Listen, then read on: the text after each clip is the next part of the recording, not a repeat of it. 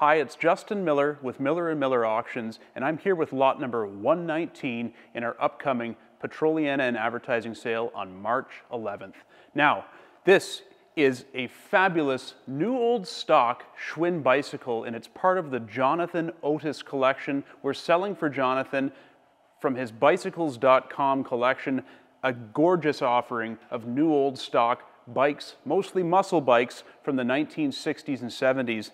This is a gorgeous Schwinn Stingray, and it's new old stock. This was discovered in an American dealership in its original box and assembled just as it is today, never driven. So every single part on this bike that you see is original and exactly as it would have come from the factory. What a gorgeous, gorgeous example. You'll look here, you'll see these original tags, all of which would be on the showroom floor when you purchase this right from a bike dealership.